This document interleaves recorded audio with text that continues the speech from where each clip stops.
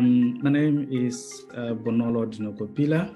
I'm an associate professor of law at the University of Botswana, and I'm the lead editor of the book Aspects of Socio-Economic Rights in Botswana, which I co-edited with Dr. Fumorozi and Dr. Kou. The book is about socio-economic rights in Botswana, a country where there are currently no provisions in the constitution that deals with socio-economic rights. So it is, as a result, giving us a breadth coverage of certain aspects of socio-economic rights in Botswana, such as the right to education, the right to water, social security, and other aspects of socio-economic rights that we have seen many countries providing for in their constitution. We are interrogating the extent to which Botswana has protected, promoted, and fulfilled those rights as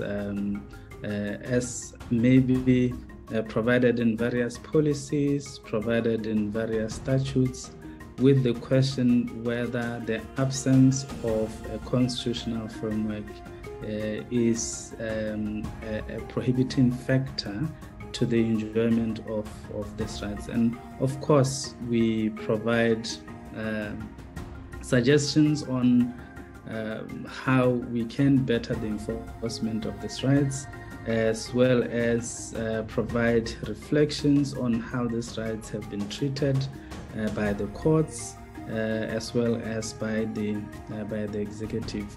And in most of these chapters, there is a comparative analysis with many of the authors borrowing from countries like South Africa, Kenya, and other countries that have interpreted and applied cross-cutting rights to enforce socio-economic rights. So in that sense, the book, it's a must-have because it provides us with, for the first time, a targeted and nuanced reflection by local authors on the status of socio-economic rights in Botswana.